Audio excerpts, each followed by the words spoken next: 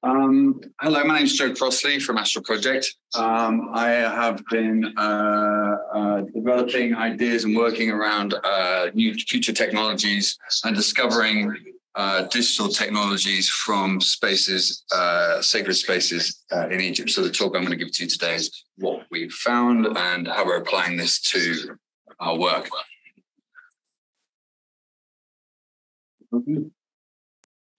Click through on the cursors.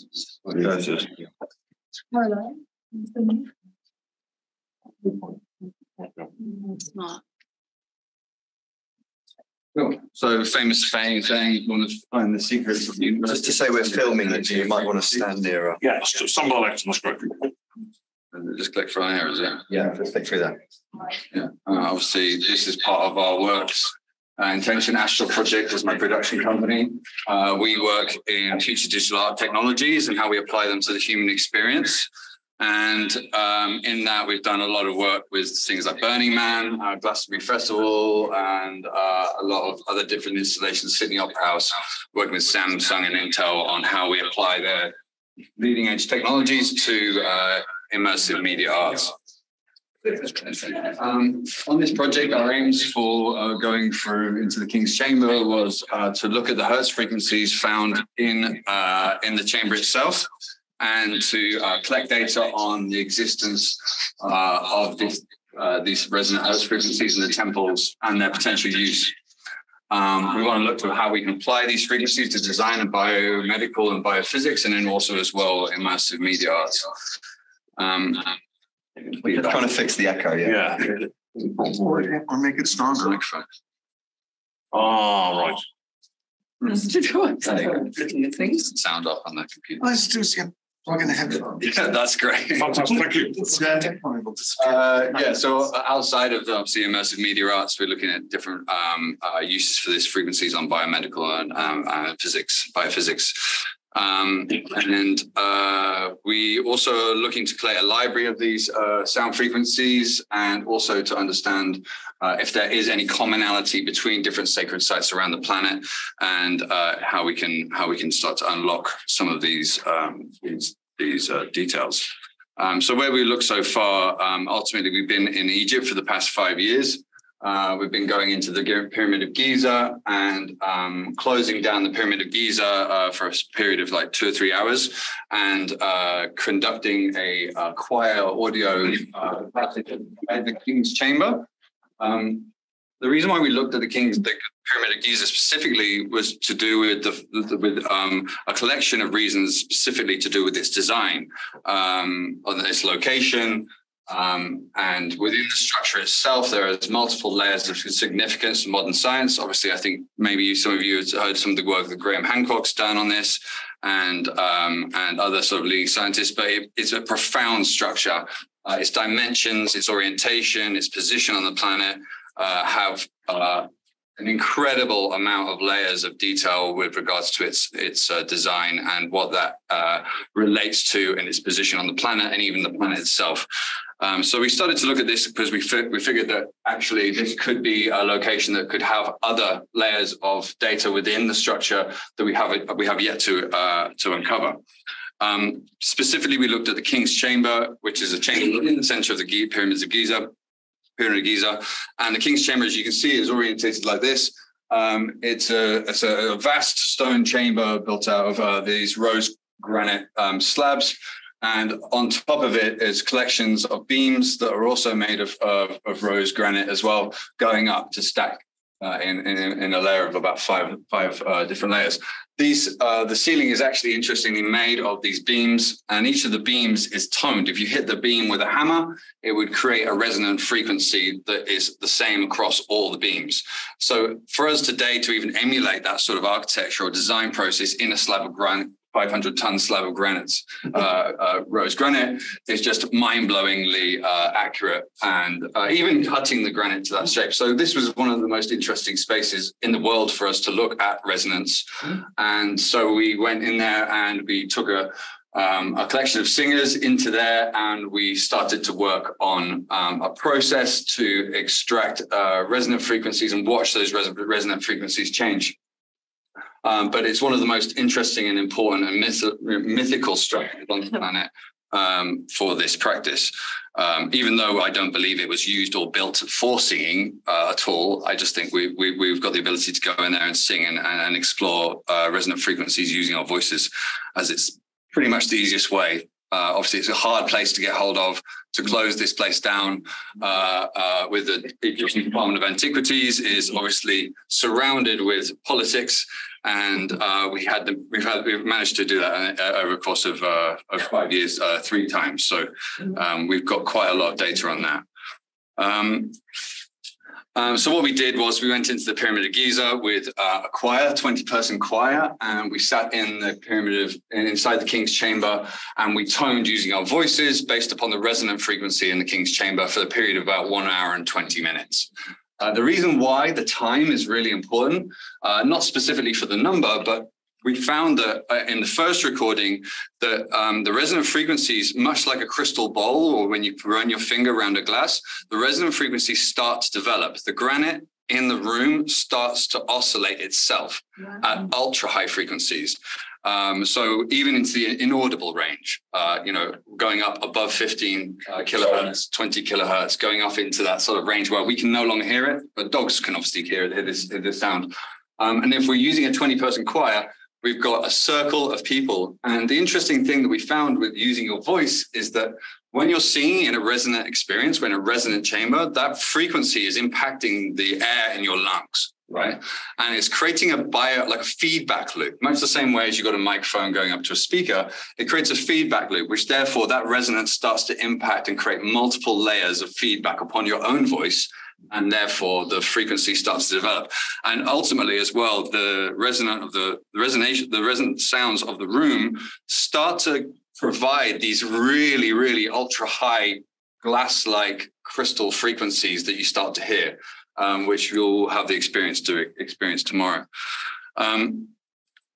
Obviously, resonance as a resonance transmissibility as a science and understanding this is sound doesn't diminish when it's in a resonant environment. So meaning that sound frequency will start to grow and expand over the course of time, and all other sound frequencies outside of that diminish, and that's why you have a resonant. You're standing in your bathroom, for example, singing, and you hit that perfect tone, and everything starts vibrating.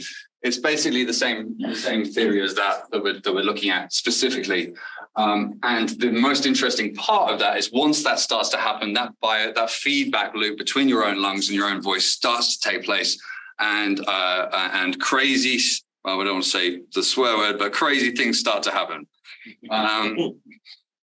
These granite slabs, we can start to hear them on the actual audio recording vibrating at ultra high frequencies. So 1.5 to 10 kilohertz starts to appear. Now, that's nothing to do with your own voice. That's nothing to do with the resonance of the chamber. That's something else starting to vibrate. Ultimately, it's the rose granite. And I can imagine trying to make a piece of rose granite vibrate using your voice, intensely hard experience. But once you create that resonant frequency, the power of that resonance starts to build. And that's what starts to make these 500-ton beams of granite above the King's Chamber start to oscillate. And if you can imagine the next layer above that, that's oscillating higher and higher and higher frequencies as they start to move up. So this is a quality of the chamber that we've started to really look at and record. And as you can see here from the EQ, at the beginning of the sort of the practice, this is sort of the vocal range of the human voice. And as we start to get into these higher frequencies, these are the sort of glass-like sounds and the higher glass-like sounds, and they start to create these patterns that then start to diminish as you go right up through the frequency range. That's sort of 10 kilohertz. So look at you can see the spikes that are coming in there on the EQ range, which is very much crystal bowl sounds, like a high sort of crystal ball resonant sound.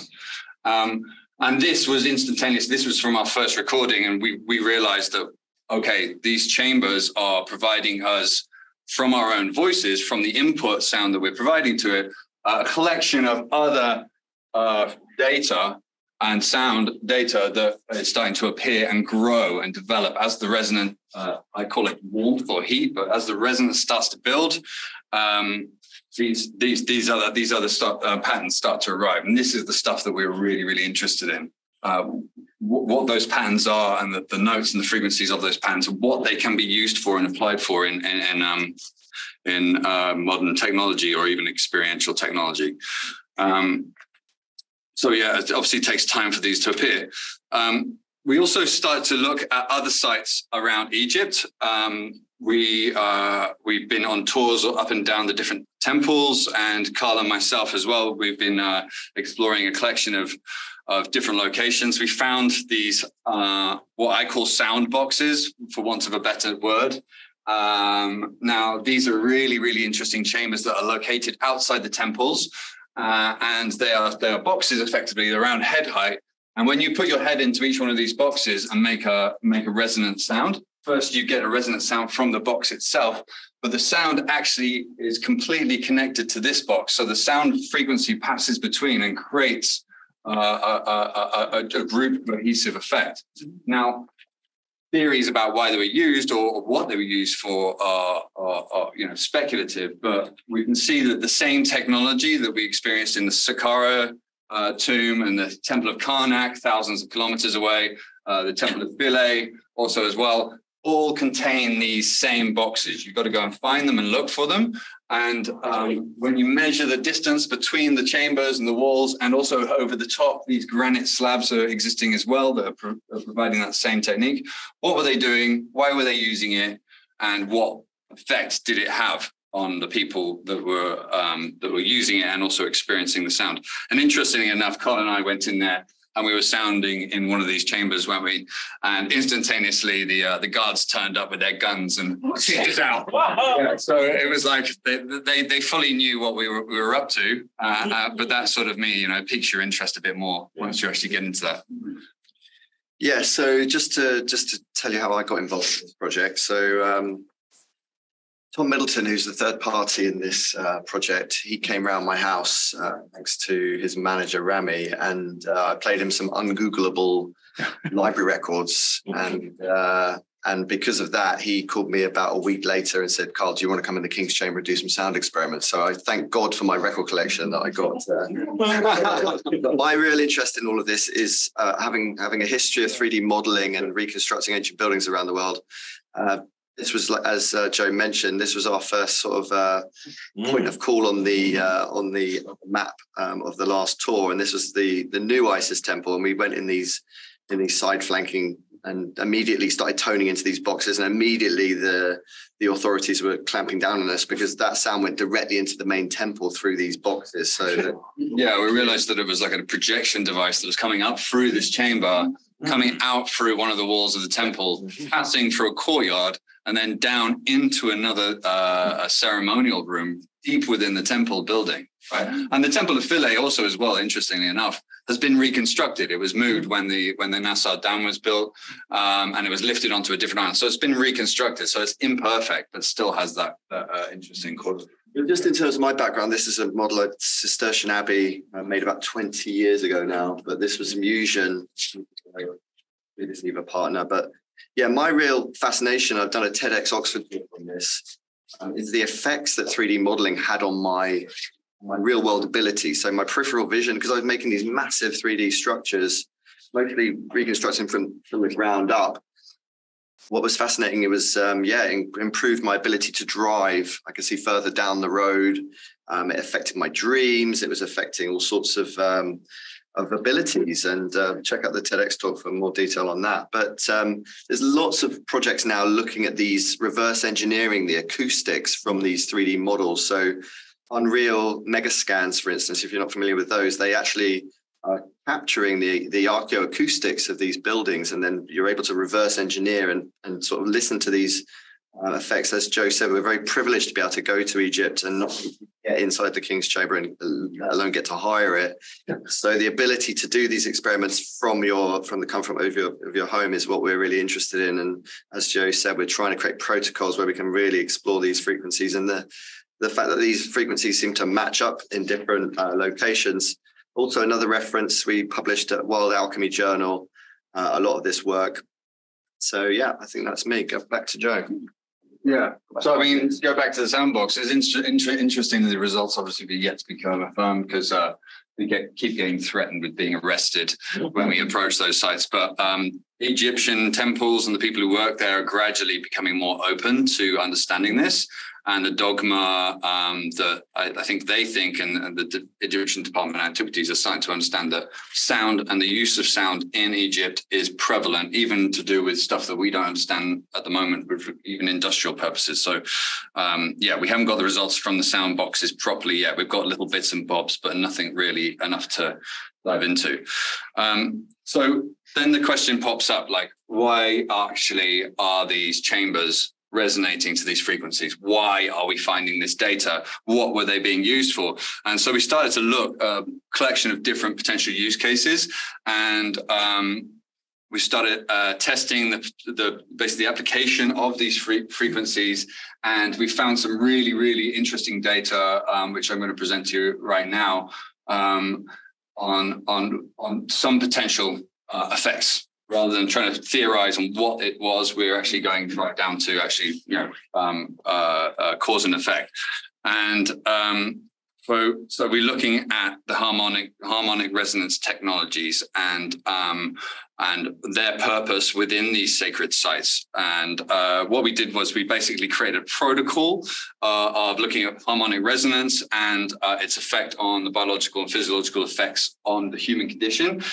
We had a variety of different opportunities to look at EEG data collection, heart rate monitoring, even questionnaires and personal experience. But we settled in on this test that we're doing with one of my companies, Resonance.us, which is looking at extracting data from vocal toning with the experience of vocal toning in a resonant space. So the sound is hitting your body, the sound is affecting your lungs, it's creating that feedback loop. And when we start looking at this data for heart rate variability, so heart rate variability is a really simple physiological phenomenon that we witness in wild animals. Effectively, it's the difference between the space between your heartbeats. High heart rate variability indicates health and well-being. You're relaxed. You're in a calm, happy, connected state. Low heart rate variability, as in the space between the time of your heartbeats is all the same, is a clear sign of morbidity as well. So Here we have a nice little test that we can look at based upon the speed at which your heartbeat is beating, which effectively you're not really in control with. It's something coming from your brain, a signal that's coming from your brain was triggering those. So we started a test where we were doing a control. The left is the control. That is a 10-minute meditation on your own in silence. And then the one on the right is you toning in a resonant meditation to an experienced sound input from a resonant experience. So you can start to see that there's a complete different correlation in the data between the two. Obviously, the left is messy, and this coherent. This is sort of a coherence graph which shows you that this is up to 6. You can't really see the detail in here, but this is very low coherence. And then we start to see through, we've tested about 180 people so far, and we're seeing very, very similar patterns appearing across those experiences. So we're measuring people's human experience to the subjective tone of resonance and also singing along with it, using your voice to do that. Again, you can see the difference between the patterns quite clearly, and the data at the bottom, this extraction of data shows that they're very low heart rate coherence, but once you actually get into singing and vocal toning with this, the data is visibly different. There's nothing different really in these two chambers, the two experiences. The people are sitting on a chair, they're meditating, they're breathing. The difference with this on the right is that they are experiencing a sound that's being played to them, and they are vocal toning back. So they're matching that sound with their own voice and toning back to it. And so for us, this was a moment of realization that we can actually measure the physiological effects of toning in a pure data form rather than personal form. So the heart rate variability curves proved to be greater. We've got from 67 to 330%, 13% increase in heart coherence score, which comes from the Heart Math Institute, from a 20-minute resonant meditation, and 50% increase in peak heart coherence score. So that's the peaks. They're reaching higher levels of heart coherence. So it's proving to show dramatic shifts also in the percentage of time, the meditation, that they're in a state of heart coherence. So this has great implications for physical experience, art experiences, bringing people into states of connectedness. Even, when we're at music concerts or stuff like that, people singing along, choirs, it starts to show the physiological effects of that, and how that can improve your life or create different sort of. We're interested in the use of this in products, and how we can effectively bring people into a more relaxed state. So the next sessions that we've got, we are looking at this in different locations around the world, Chichen Itza and places in Malta, and looking to record the Hertz frequencies from those sites and then apply them to different use cases. And also one of the main sort of aims of this is to build up a library of resonant frequencies and the keys found around those sites, and look for commonality, look to try to find the same patches and codes of those frequencies and see if they relate to each other, and then put them to use. And we're going to have a practical session tomorrow here, where we're going to be playing the actual audio recording of the choir that we had in the King's Chamber. And we're going to go through the process, if you'd like to join us, to actually sing and experience that. We won't be rigging people up to heart rate monitors, don't worry about that. But we will ask you what your experience was, and try to collect some feedback from you on that. And that's it. Thank you very much.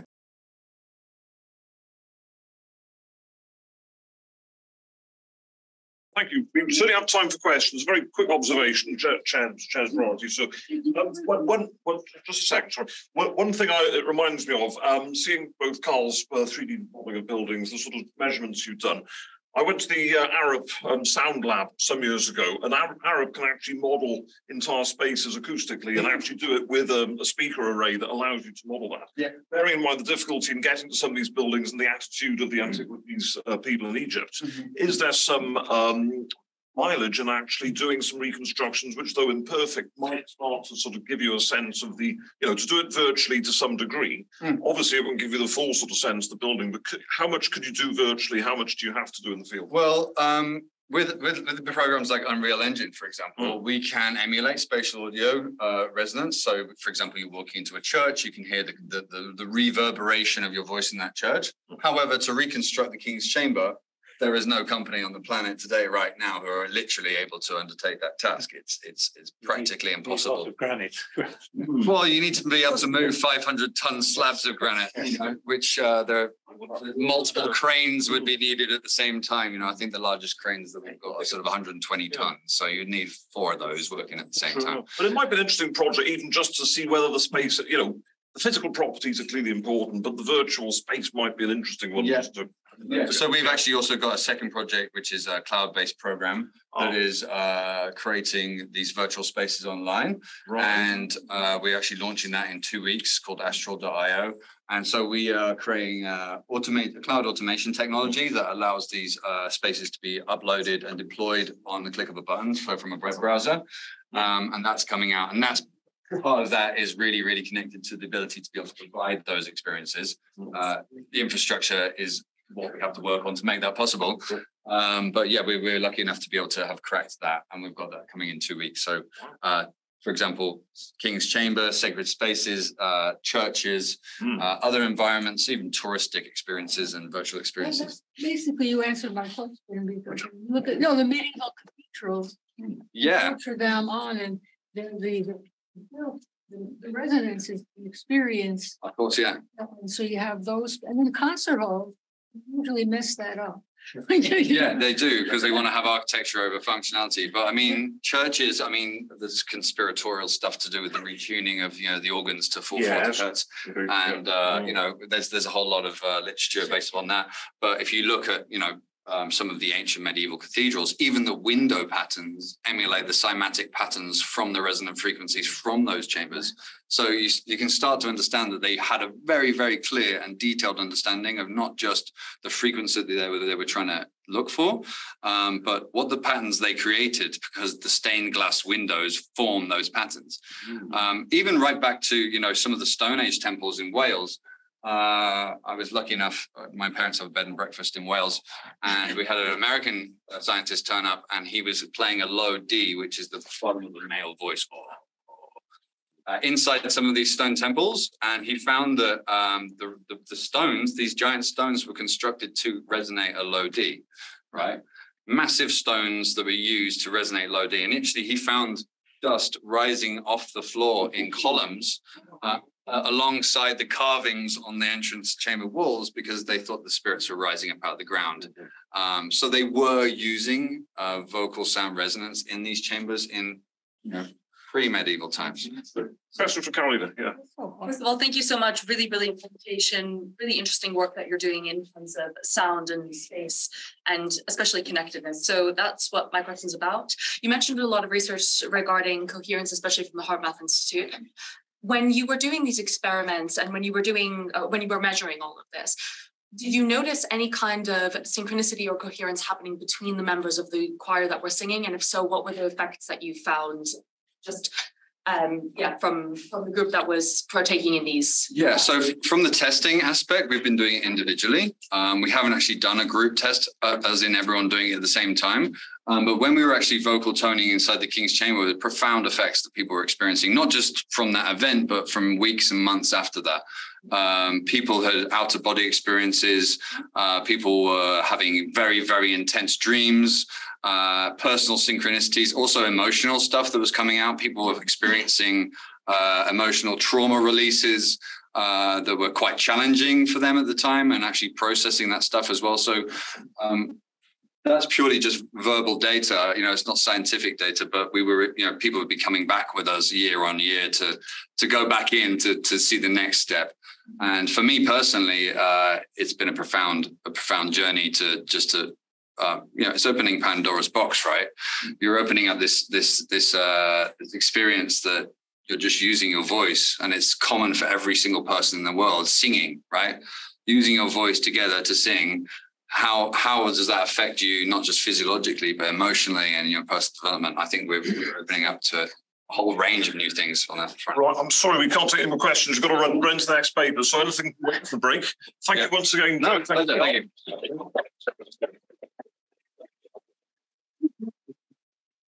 I'm very pleased to introduce Carmen Jill Vrolik. So Carmen, if you'd like to present from now, thank you.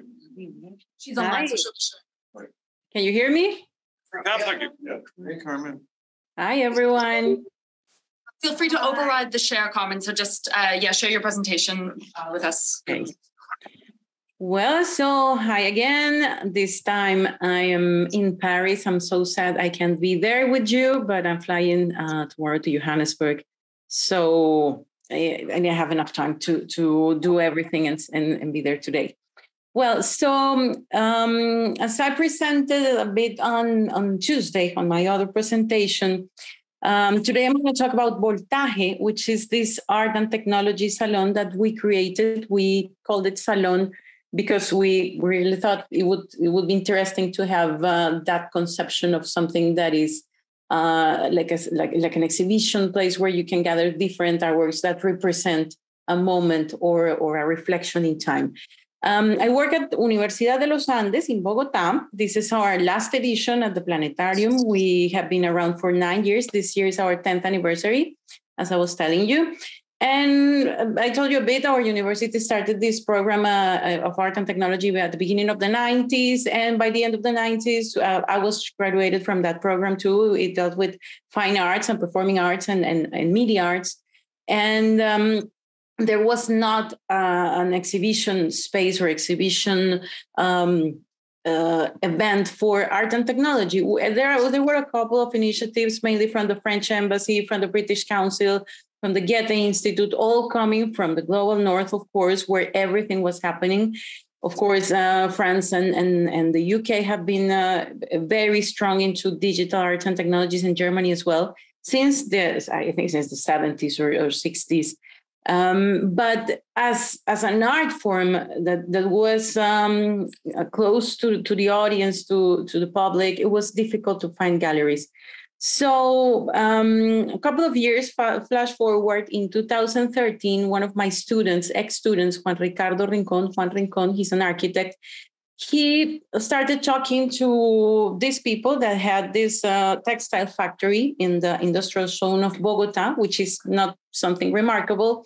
And there was like a reorganization of the territorial plan of the city that required that all buildings that were built aside the law had to be reused or repurposed for other events, like cultural or maybe some events that would have some impact on the locality. So he talked to the owners of this building, and he said, I think we can make a cultural center here. They were very skeptical at the beginning because this is the industrial zone. This is not in the center of the city. This is not in the northern part of the city. Everything happens in the center, in the northern part of Bogota. But this is the industrial area. So he came up with a plan, and he redesigned the building, keeping the textile factory structure, but redesigning the facade. And he created this kind of skin and this terrace. And this is how Textura was born. We were allowed to work here for 5 years.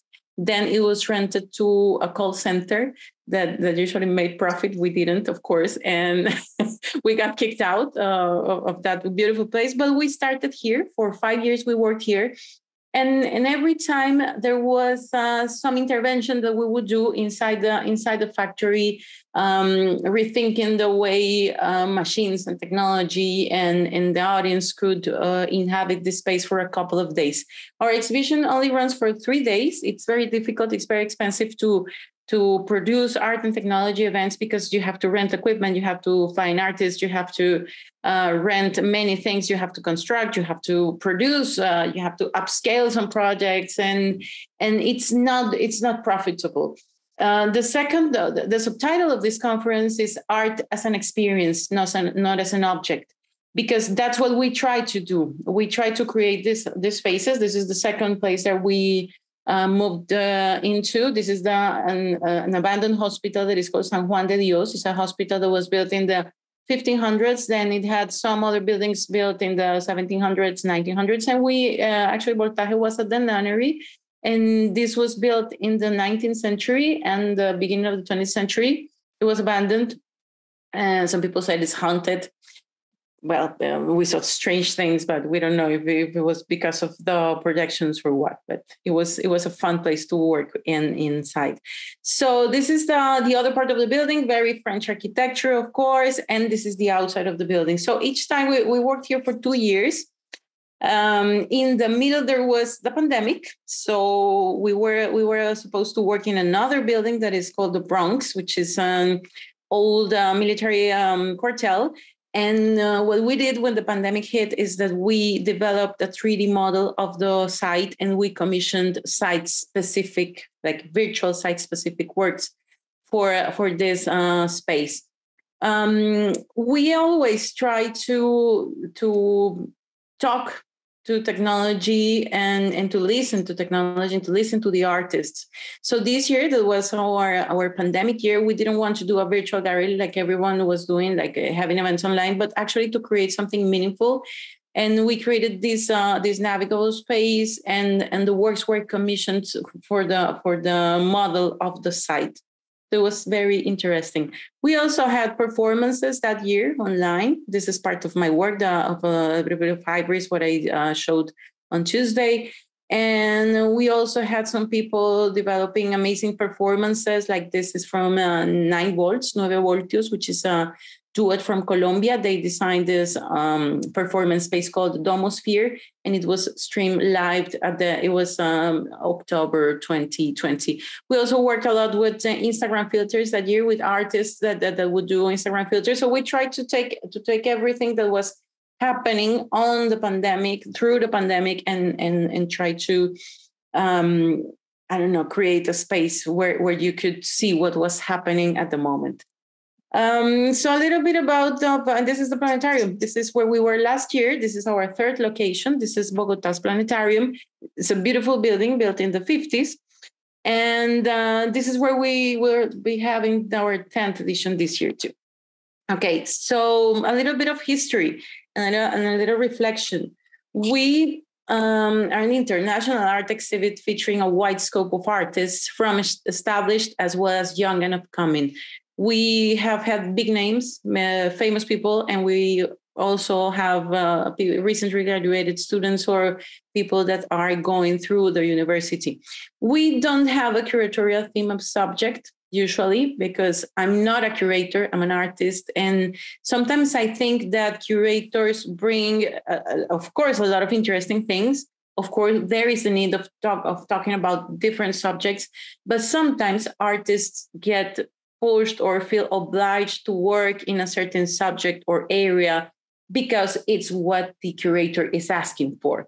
So we actually keep our ears and our eyes open. And every year we look at a lot of different art from all around the world, and we try to give it a meaning, and we try to convey all these artworks under an umbrella, but it's not like a curatorial subject. Last year, since we partnered up with the planetarium, they had a parallel event that dealt on AI, on posthumanism, on the future of the world and climate crisis. So that was the first year that we sort of had a curatorial theme. It's focused on artists and creators, not academics, because actually there are a lot of spaces for academics and conferences such as this one, but we actually try to create a space for artists to show their work. And then we didn't have enough time, and everyone is asking us, why don't you have a conference? Why don't you bring people to study these artworks and to reference them for future studies or research? And we want to do it, but we don't have enough time or money to do it so far. We have conferences, artist talks, workshops, and guided tours on site, and also streaming. So these are a couple of images. We are under the protection of a huge event that is called the Million Pesos Art Fair. This is the way we have been working for 10 years. This event wouldn't be possible without them. The Million Pesos Art Fair it will be like the 200 quid art fair. And it's a fair that gives place for young artists or artists that don't have a gallery or actual representation to sell their work for around 200 quid. So it's a massive event that gets a lot of funding from private enterprises, from different organizations. And we are the Universidad de los Andes. Fundación Telefónica also funds our projects, and we have a lot of support from the French Embassy, the Spanish Embassy, and the government of the city of Bogota. Of course, we don't produce money. We create a space where people can come and interact. These are a couple of artists that have been present in Voltaje for the last couple of years. We work with robotics, live and expanded cinema, high-tech versus low-tech. I was telling you on Tuesday that we are a country that doesn't produce technology. We recycle, we reuse, we take what we can. That happens across the global south. So we have to be very creative sometimes, and we find also artists that are creative and are reusing technology. We are into interactive art, performance, in interactive installations, data, and other forms of visualization, sound art, new architectures, etc. Name it. If it's there, we will showcase it in any way. We don't show many video, like single channel video, because that's like another different area. Some of our subjects, of course, politics, gender, memory and death, reuse, obsolescence, nature, abstraction, science. And I'm going to give you a couple of examples. Robotics, this is Juan Melo. He's an artist from Cali, Colombia. He developed this line of robots that are called Technologicus Precarius, which of course are very precarious. But that's the interesting thing. He said he always wanted to, when he was a kid, he wanted to be an astronaut and go to NASA. And he said, well, build robotics. And he said, I can do it with whatever I have around. So he built this kind of robots that have very distinctive personalities and that have to move around, taking care of those plants that are on top of them. So they search for light, and he builds like an environment for them. But of course, we have had other kinds of robots. This is Mariela Jeregui from Argentina. This is called alert states. And these are two robots that when feel threatened by people, they produce some kind of small aggression, like throwing up a graphite or jiggling, or these are like funny robots. But we also have had, for example, like robotic arms, like this enormous structure that was sent by SCIARC, which is the Southern California Institute for Architecture in Los Angeles. And it was a robotic arm that would try to draw landscapes. And he was in this sort of enclosement, and he was always drawing, but he was licking the painting because it's not his job to travel to draw landscapes. We also have had, for example, Patrick Tresset, which is French, and he makes these amazing machines like portrait robots or portraitist robots. This is called Paul. Is an artist that draws your portrait in 30 minutes or so, and you have to sit and pose there for half an hour, and he's going to draw your portrait, and at the end he signs the portrait that he makes. It's an interesting reflection on authorship and time and the image, of course. We also have had interactive installations, many of them. This is Fala by Rajane Cantoni and Leonardo Crescenti from Brazil. It's a beautiful installation where you get to talk on a microphone and you can say a word in any language. If you say love, for example, all these old cell phones would speak and talk back to you in different languages, telling you what love is and how is it said in other different languages. This is Laura Colmenares. This is a Colombian artist living in Belgium. She works a lot with water, fracking, compositing, and matte painting. And she makes these installations where you can interact with the image as well. And we always, this work was was partly commissioned, partly produced in Bogota.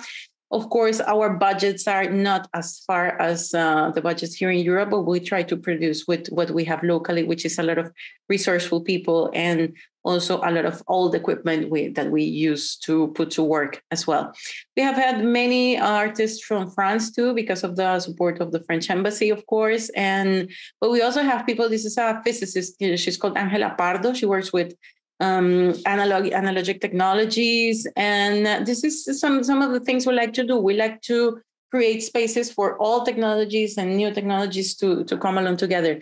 This is Andres de Negri, an Argentinian artist. He works a lot with old projectors that are hacked in order to burn film, and he creates like these giant loops with pipes and film that are also screens, and he talks about politics and power in Argentina and the regimes and all of that.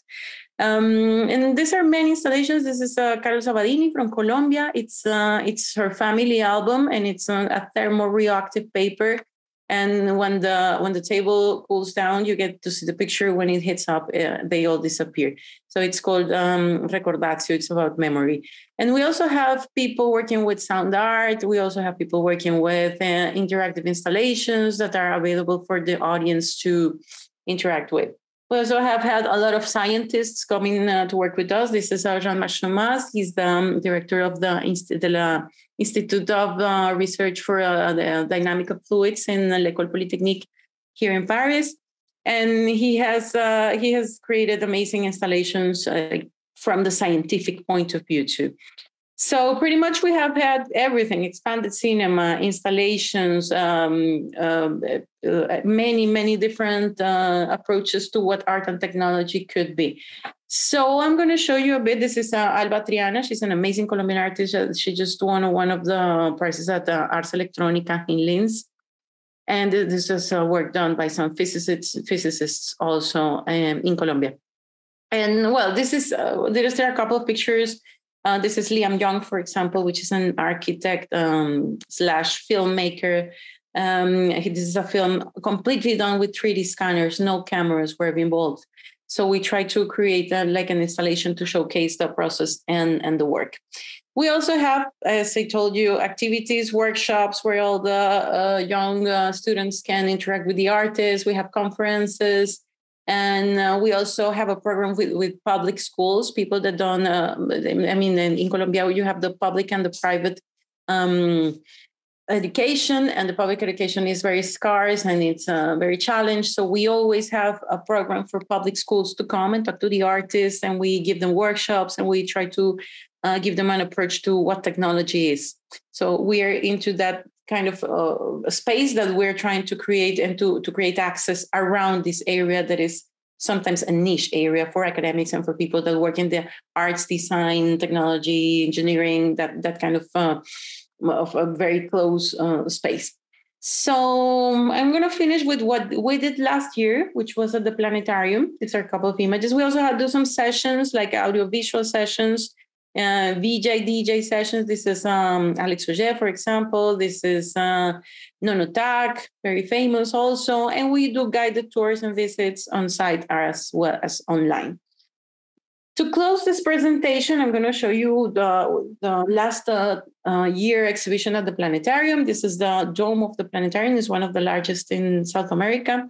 We had the exhibition. Now, we built a garden. It was a different space because every year we were used to have like a special space for one artist. And what we did last year is that we had the huge dome.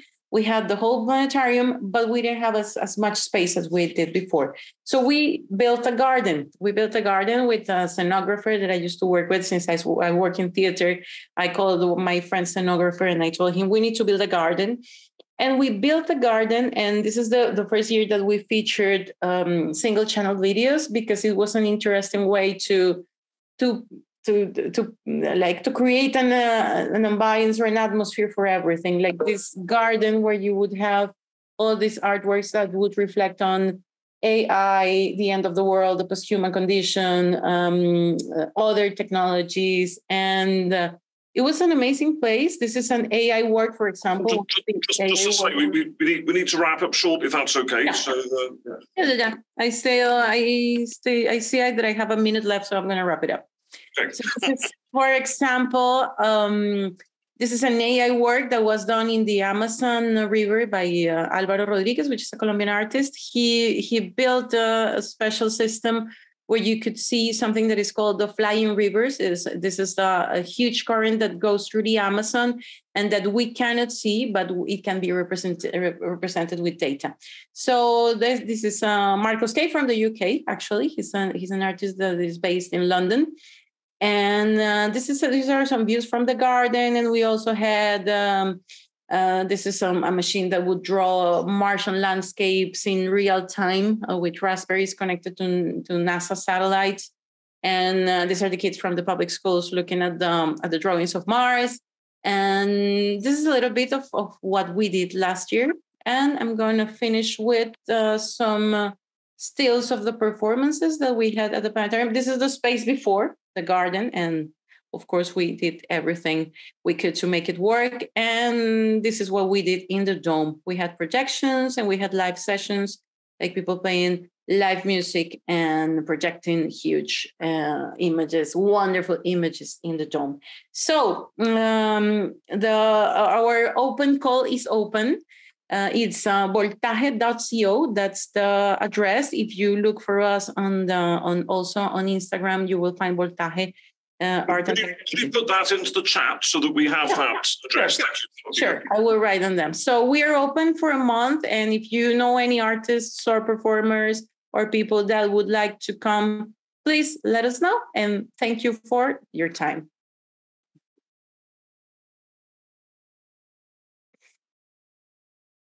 I mean, that's a fantastic series of events. I mean, I think to have that sort of picture of what's going on at the moment in Mexico is wonderful. And Colombia, I'm so sorry. The first one I saw was, that's right. So it was Colombia and the full dome, of course. So if anyone does, sort of want to apply to that, the link will be there in the chat. It'd be excellent. We've got time for literally one question if anyone has a question for Carmen.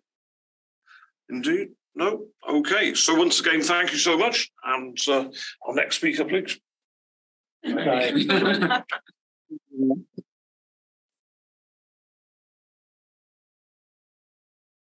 Okay. We have, here we are. Eva Santana. So, Charles, if you are ready. Yes, I will just share my screen. Try to share my screen in Zoom. Just a minute. Mm-hmm. Yeah. Mm-hmm. Are you seeing my screen? Is it good? Yes, it's good. Okay, great. So thank you very much. It's a pleasure to be here with you. We would like to be in present, but we are now in Marseille, south of France. So we will talk today about spectral music and one of its main techniques of composition. To begin with, I would like to make a little recap of what is the French spectral school. Spectral music was a term coined by Hugues Dufour, which is a philosopher and composer, and it designates a compositional attitude combining science, technology, and music. The group of French composers called as spectral, they were students of Olivier Messiaen, the great 20th century French composer, at the Paris Conservatory around the 1970s. And the main idea of those composers, was to introduce perception into composition. They tried to oppose the widespread influence of serial music that was very strong since the 50s. The aesthetic implications of serial music were seen at the time, whether rightly or wrongly, as an excessive obsession with structure and the system itself, disregarding the actual sound or perception, the musical perception. So those composers try to bring back music to the listening experience. The key pioneers of spectral music in general, composers like Horacio Radulescu, a Roman composer, James Tenney, an American composer, and Jean-Claude Risset, another French composer. James Tenney and Jean-Claude Risset worked together at Bell Labs in the United States. And those French composers under Olivier Messiaen classes at the Paris Conservatory, they founded a musical ensemble, the Ensemble Littéraire, in 1973. The main composers of this group are Gérard Griset, Tristan Murail, Hugues Dufour, Michael Levinas, Roger Tessier. They are all alive, aside from Gérard Griset, and Ensemble Littéraire is still a very active group in French music today. So music history commonly assigns these composers with at least 4 significant principles, which are closely interconnected. The first one is the fusion between harmony and timbre. This integration creates a sense of ambiguity. They blur the boundaries of traditional categories of musical theory, and they blend with concepts derived from the physics of sound and technological models influenced by electronic music. The second concept is the concept of technomorphism that includes the instrumental synthesis, the technique we will talk about today. Hopefully speaking, it's the translation of techniques from electronic music to instrumental music, to music made with acoustical instruments. There is also the notion of liminal music, which was the term Gérard Griset, this composer we will look into today, preferred. So the idea of liminal music is a music that explores perceptual threshold effects, playing with the boundaries of our perception and pushing the limits of what we can hear or interpret in sound. And finally, last principle, it is the idea of continuous transformation and processes. Spectral music, it's a very slow music that needs time to develop. And they try to integrate perception in the music by making the processes audible. So I will give the speech to Javier, which will talk about technomorphism. Yes, hello everybody. So I want to speak about technomorphism. So among the writing techniques of the spectral school, which refer to the concept of control technomorphism, we have the use of different techniques as instrumental filtering, spectrum rationing, and spectral exploration. For example, in the piece Desintegration from the composer Tristan Morel, he used different spectral music techniques that are related to the use of the filters. We can speak, for instance, about the spectrum rationing, which could be related to a bandpass filter. Or, on the other hand, he used the filtering of different pitches, thus reinforcing certain parcels of the spectral series. Or spectral exploration, allowing melodic movements with the spectrum. We can find another kind of technomorphism, for example, in the instrumental use of the numerical effects, such as delay and reverberation. In his composition Color for Orchestra, Marc-André Dalbavi used different electronic effects from electronic music using a symphonic orchestra. For instance, the impression of reverberation is created by the use of an accent and a game of dynamics. He will be also able to realize different types of effects by playing different kind of attack resonance. For example, a pure impact with a resonance, an attack with control resonance, or the use of long sounds. Can be also find in this work other effects of electronic origin, such a combination of impacts equivalent to a delay, or the treatment of sound masses with the same position, equivalent to an harmonizer. Another kind of technomorphism technique used by spectral composers, and is also a kind of very particular, very characteristic of spectral school, is the remodulation. This technique can be used with the real electronic modulators or as theoretical model for writing harmonies, timbres, and spectra. For Morel, harmony and timbre are the same thing. They are two facets of the same phenomenon. And the remodulation was a sample way of creating inharmonic spectra. Working with the flutist, for example, Morel realized that if you play C sharp and using A sharp, you get two resulting frequencies, the additive and the subtractive. By doing this, we create an inharmonic spectrum that we can calculate precisely. As for the rest of instruments, we can even take the same notes of harmonic of those notes. And we can change this note and to start a new harmonic progression. This technique can allow us to create new harmonic progression and new types of orchestration. For example, you can see an example of the notes of the pitches of the processes of ring modulation. In this example, the pitch A is in 440 Hz and is remodulated with a sine wave tone of 200 Hz.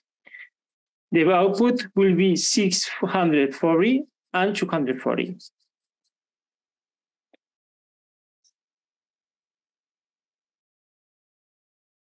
And in Morel, for the piece match 2.5 for 2 Ons Martenot and orchestra. For example, he used the Ons Martenot instrument itself as a very precise generator. And he's using the orchestration and the harmony for this music in different layers. First level, with the use of fundamentals provoked with this remodulation. The second level of remodulation, use of the harmonics. And finally, the modeling lines with the Martenots and accompanied by symphonic orchestra in canon. These techniques enable Gerard Lisset and Morel to create another type of chord that had never created before. What interests Morel and Lisset was creating a new grammar and synthesis for using this kind of chords. It raises a related question, the question of inharmonicity and harmonicity, and the whole range of these two parameters can create in one composition. Now I would like to introduce you the concept of instrumental synthesis more precisely. So instrumental synthesis tries to achieve many goals, but one of which is simulating the additive synthesis using orchestral resources. Additive synthesis was the main synthesis technique in electronic synthesizers in the past. It involves combining a group of basic waveforms following a particular amplitude envelope and frequency relationships. And the outcome is a synthesized sound where the perception of the individual components gives way to a unified, fully integrated timbre. In the case of the instrumental synthesis, the pure electronic waves are replaced by the sounds of the orchestral instruments. And unlike electronic waves, the instrumental sounds have already their own unique timbre, which makes them resistant to completely fusion. So the distinctive sonority of instrumental synthesis was viewed by composers of the French spectral school as a novel listening experience. These sounds were seen as a hybrid between harmony and timbre, creating a sonority that, while not entirely blended sound, they were no more a traditional chord. So there are many works by Gérard Griset that use this technique. The most well-known examples are Période, Partielle, but there is also Modulation. And when Griset wrote those works, he had a sonogram, an image of the sound that he tried to orchestrate. So in modulation, he had the sonograms of brass instruments. In the case of Transitoire, another piece for orchestra, large orchestra, he had a sonogram of a low string from the double bass. There is also L'Icône Paradoxale, a piece based on recordings of speakings of the name of Piero della Francesca, an Italian painter, and some of his texts.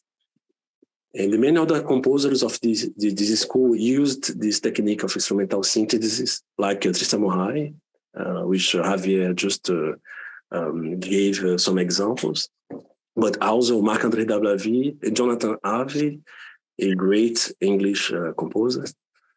So just one quote from Tristan Morai to give you an idea what he thinks of instrumental synthesis. The orchestra often acts like a big synthesizer. It builds complex sounds by adding instrumental components. The resulting chords are often so blended that they will be perceived more as timbres than as harmonies. So I will give a quick demonstration of the instrumental synthesis. The technique is more or less based on the harmonic series, which I will present right now.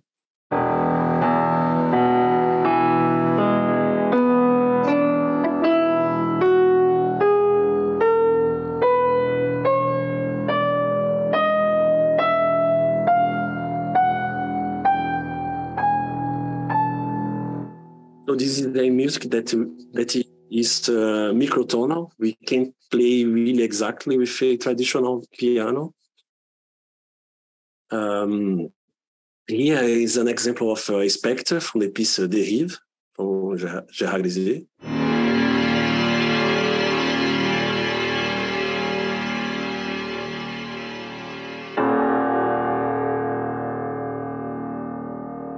So the idea is that like a chord, but it's more blended than a simple chord. And this spectre is consisted of the 12 tones of the chromatic scale, but we don't hear the 12 tones. They are so blended that we hear a unique sound. So here's a demonstration of these 12 sounds.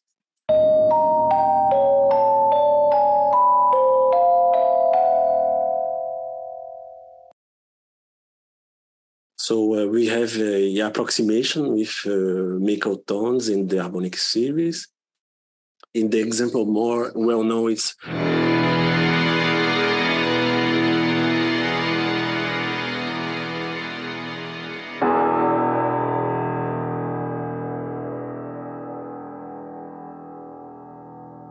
create this spectra. Grisey analyzed the sound of a trombone and tried to orchestrate its internal components using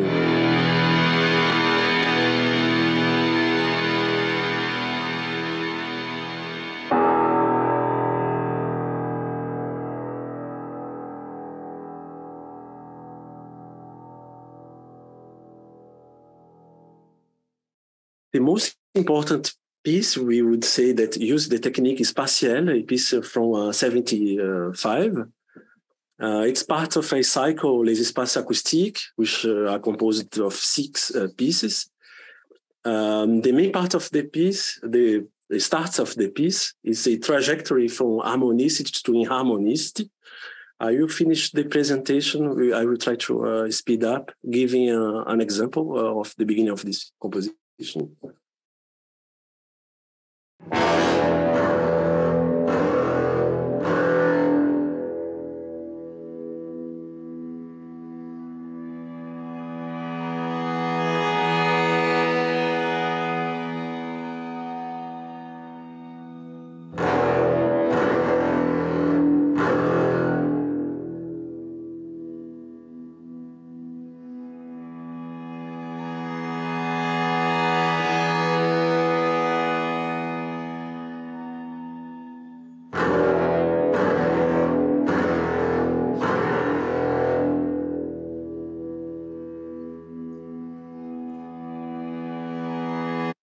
Sadly, we don't have much time to hear more of the piece, but we have been developing an analysis and creating some symbolical descriptors to help us understand the composition. One of them is the density of partials for bisection. It has a arc form like this character of the composition.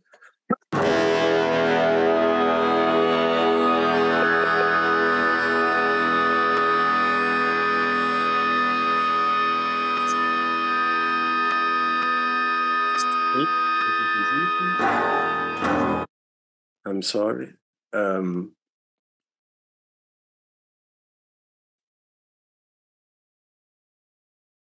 Just a second. We have also tried to develop a big set of descriptors to understand this composition. One of them is how Gérard Grisey used this instrument of orchestra to bring to life certain partials of the harmonic spectrum. And to conclude, we would like to help bridge the gap between traditional musicology, which we think don't have the tools to analyze this kind of composition, and we would like to bring computational tools, integrating signal processing, experimental science in the practice of musicology.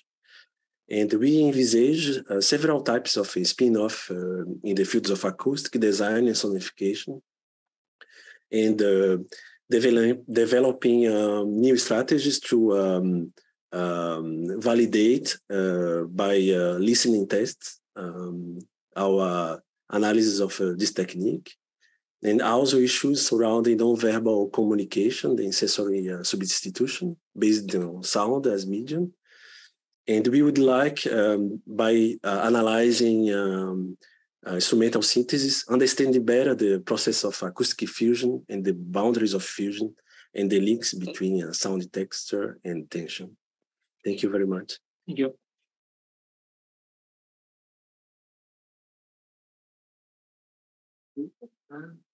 Well, thank you very much. Do we have any questions, Michelle? Oh, indeed. So once again, thank you. And now head off to lunch. And just to say, our keynote speaker begins at 1:40. So you've got until then to enjoy lunchtime. Thank you all. And, good session. Thank you.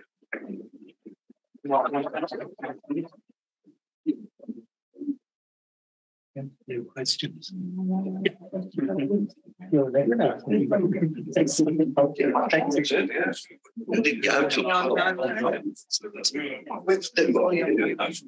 train, that's fine. And then it doesn't be offered. And then they changed the timetable. So there wasn't like a training. I had to wait. Same.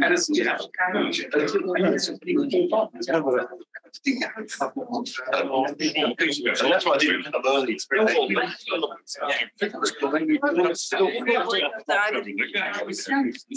Well, I didn't stay very long, but I felt when we got they weren't serving things on, so I went off. So I came back to Central London. I was starting. I thought. Yeah, it feels like offers like right. So I didn't get home until like 12, and then I sort of made some. I noticed a few. Well, first,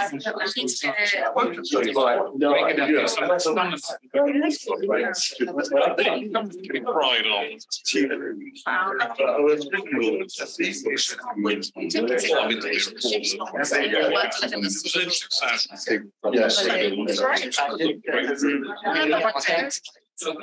You started, is it just control? It should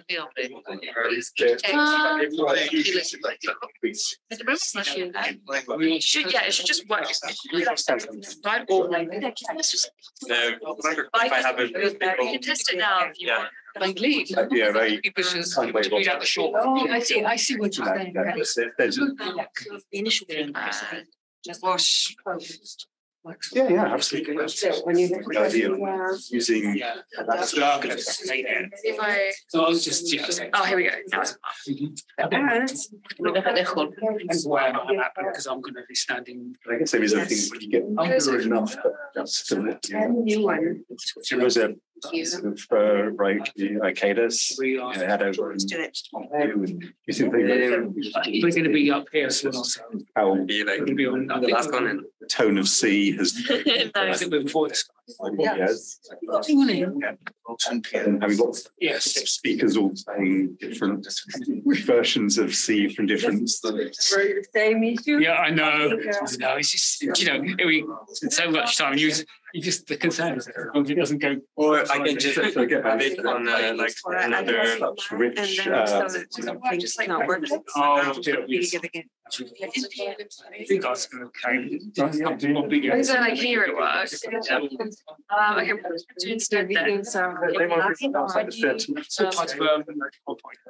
MP4 or You guys I can share your screen. Share the screen instead of one of these. Then we can just go share screen. It didn't work, so I changed it. And they'll see you. I'm sure Go to this. Then you can do it from here. You should check it. Yeah. All right. Check That should work. Have Very nice. Yeah. Thank you very much. That makes sense. Okay. So there's a 5 minutes then. I copied it, but I have to change the file. Okay, no worries. I'll show you which one. You do. So it gets more perfect. The MOV didn't work. Okay. Yeah, that's me. I just need to take this USB out. I guess there's so many compromises trying to do 12 even space notes. That's that's a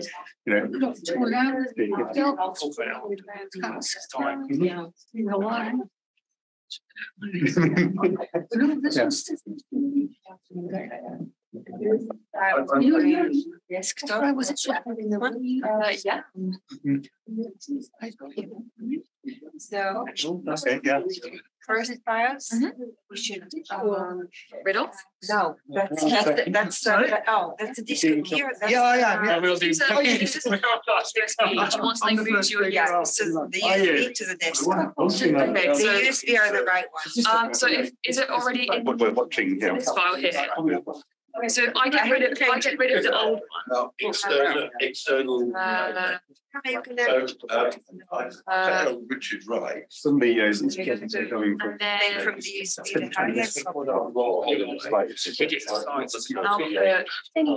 engagement. I've sent you a thing there. Otherwise, a combination. Said that you might. It will just override. Slide. Erase it. Actually, I'll do that.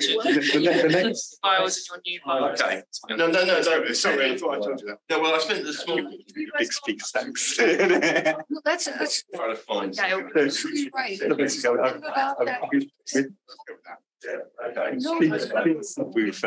big speakers, really noisy, really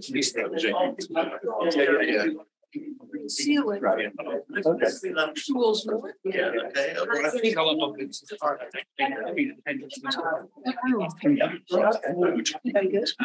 Process. So he's taking data from And some. it will go, then whenever you go to share, you can just go straight there and use your new. So that's sound. Okay. Because otherwise. Which one? They're all, what do they hear? It becomes interference. I see, okay. All right, I'll get rid of that one. Get rid of it completely? Yeah. Lovely. And we're happy to check. Absolutely, yeah, no. I guess every work I've done. I guess the thing I had in mind too was This is the old one. the other work I've done. You want to have a look and just. As a musician, I work with a lot, but we just reading things separately, and then we just find that as it works, it's like we've only done You guys are stuff. Yeah, of course. We're not gonna lose that or erase everything. Don't worry. It's been, he's done music, I've done visuals, and then sometimes, It might just be because we're on mute right now. I think this The one audio was fantastic. Well,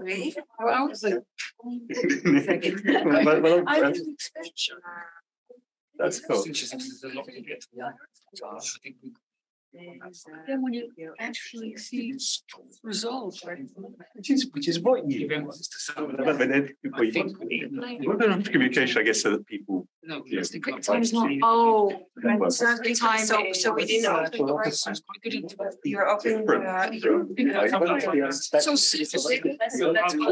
Oh yeah, that's not right. No, I get it. It's. I want to get to that space. There's really was talk on. Yeah, I think it was. Yeah, I didn't see your new stuff. I guess I've been sort of exploring a number of different, I guess. Right, snap one.